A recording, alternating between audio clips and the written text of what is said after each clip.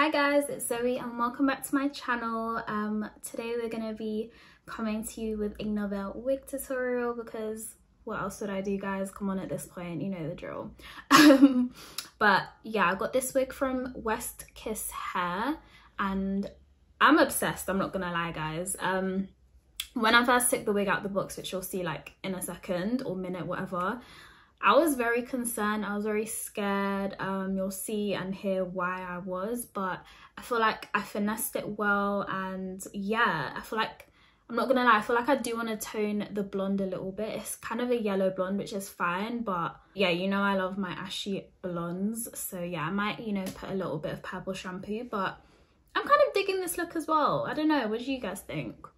I also tried something different with the baby hairs. I made them a bit more fluffy because I feel like with blonde hair, fluffy baby hairs looks 10 times nicer than, you know, when they're just glued down, because that's when it starts mixing with your actual makeup as well and starts staining the blonde. Yeah, I really like this wig. It's giving Cruella de Vil. It's giving what it needs to give, period. But if you guys want to see how I achieved this look and all the hair specs and details, just keep on watching. Make sure you guys like, comment and subscribe before I get into everything as well. And I will see you in a second. Are you ready? Ooh, I know you see me standing here. Jumping right on into the vid. This is the box. So I got the hair in a 22-inch 13x4 frontal, 180 density. It was actually really thick, which I'm surprised about because 180 isn't normally that full, but like this was giving 200% density. And it also came in a small cap size, which I'm normally a medium, but I don't know, but it fit perfectly anyway, so you know, it's all good. So this is the wig. Now, like I said at the start of the video, I was very concerned and scared when I took this out of the box. Like, I've never had a wig where they've curled and styled it before, so as you can see, it looks like they've like gone in with curling irons or curling wands and like curled the ends and like hairsprayed the front as well, which is fine and very considerate, but like it just wasn't giving what it needed to give. And then like the front where the blonde was felt very crunchy as well, and I do think that's partly because of the bleach. It was slightly over processed. However, once I washed it, it was feeling, you know, normal and fine again. And then as you can see, like the hairline as well, for some reason, like before I washed it, it was just looking not great. So yeah, very scared, but we made it work. First things first, I went ahead and bleached the knots, and I literally just bleached the section without the blonde. As you can see, there's like you can tell in the back of the lace where the blonde part is, so you want to avoid that section at all costs.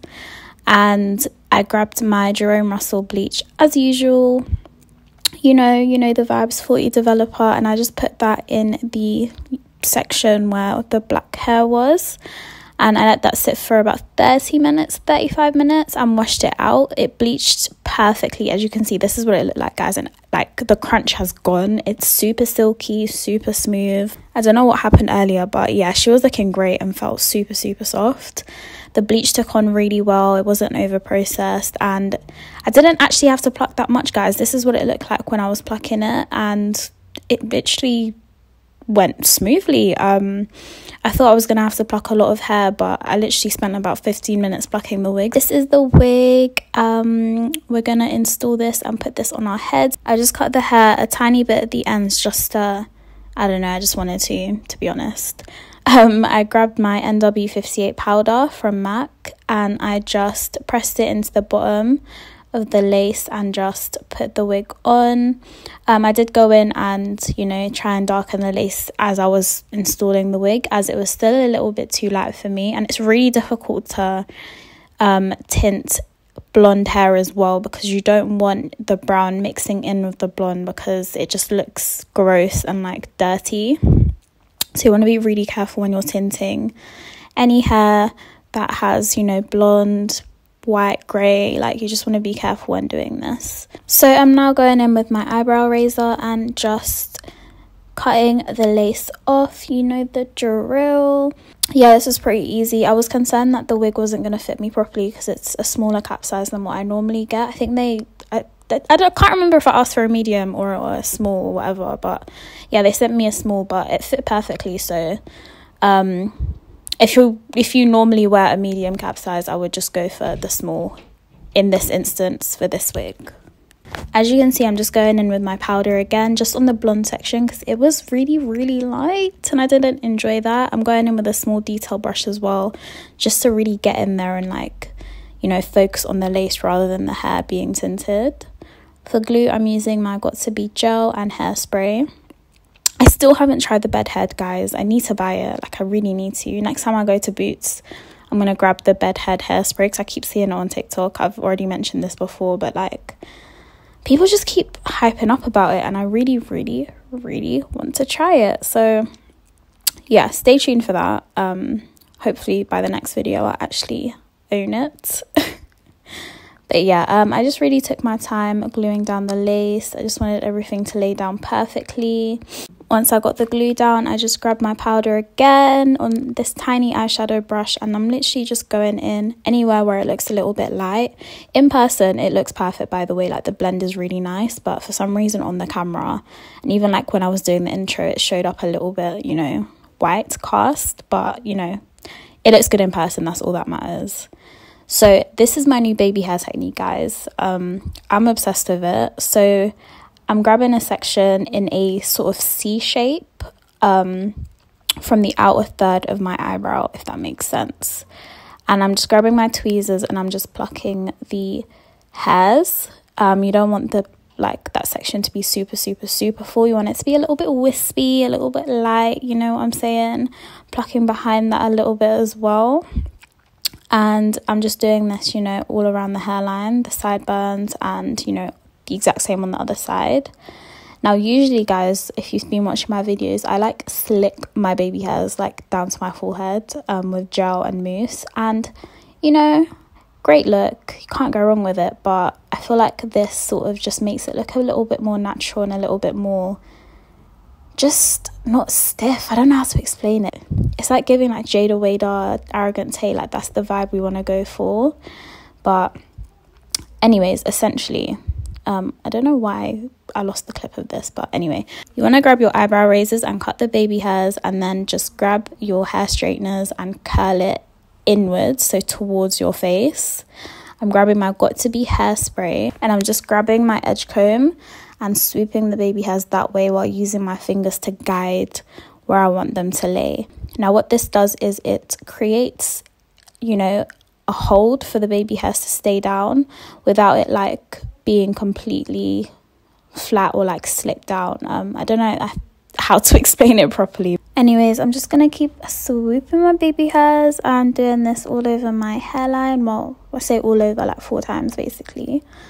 Now I'm gonna grab my hot comb and I'm just gonna hot comb the hairline section thing, whatever you call this part of the wig.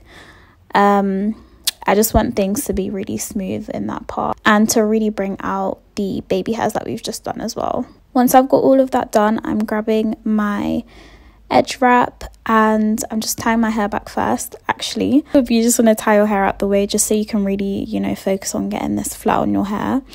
So I'm grabbing this and I'm just wrapping this around my hair, and I'm doing this super, super, super tightly. This is another important step when doing these baby hairs, because this helps lay them down and, you know, stop them from frizzing up. So don't skip this step, guys. Once I've done that, I'm letting down my hair. And for today's look, since we've done a side part, I kind of just wanted to add like a little bit of a curl, a loose wave. Yeah, just a little, you know, flowy wave moment. So I'm just separating my hair in half and I'm grabbing my 2-inch curler. I think this is 2-inch from Babyliss. I got this on Amazon. It was literally like £15, I think even less. So yeah, great stuff. So I'm literally just curling my hair and spraying each section with hairspray, holding it in my hand and then dropping it. And I'm just doing this all over my head. I didn't film the whole curling process because that's boring. But yeah, this is what it looked like once I finished curling the hair. I'm not brushing out the curls just yet. I'm taking off the edge wrap first. The reason I'm doing this is because you want the curls to really set in place first. But look at those baby hairs, guys. Like, come on. It's giving what it needs to give. All right. Anyways, just to clean up the hairline parting thing, I'm just grabbing some eyeshadow, face powder. I'm grabbing some face powder and just placing that in the part, and this just helps to elevate the way the wig looks as well and makes it look more natural. Once I've got all those steps done, I'm just fluffing out the hair and really brushing out those curls. And yeah, this is the final look, guys. I hope you enjoyed this video. Like I said at the start, make sure you guys like, comment and subscribe. Let me know what you think of the hair as well. It's gorgeous. As you can see, no stiffness anymore. They really came through. So yeah, I'll see you in my next video. Bye guys.